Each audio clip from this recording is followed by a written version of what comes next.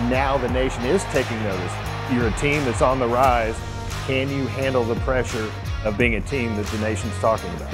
Little Rock, Couch has Mickelson, touchdown Kentucky. They get us down, I think it's more than 2 touchdowns. And this is where I knew that we had something real special, because nobody pointed the finger. Nobody said, I confess it's your fault. Or they kept working, kept believing.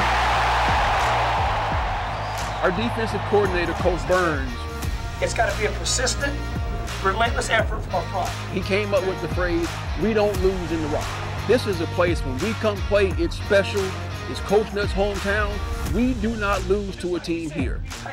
There's been no deep balls, okay? There's no deep balls. They have a long, hard, tough road here in the second half. They're on their feet in Little Rock for the start of the fourth 15 minutes of play. What you did want to do is, in the back of your mind, is this going to be the letdown?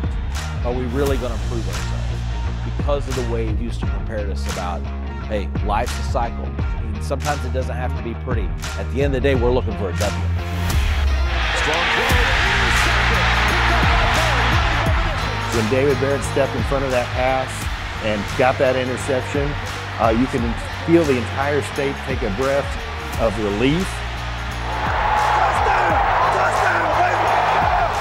Heck of a play, man, at the time we needed, and we come through and find a way to win that game. There's all the momentum right now with the Razorbacks of Arkansas on their home field. Sterling with time, has a man wide open. Touchdown, Arkansas. You'll not know. Being able to beat them in that kind of atmosphere, that kind of shootout, we were just to the point where we know that we're a better team now, and we can play together against anybody.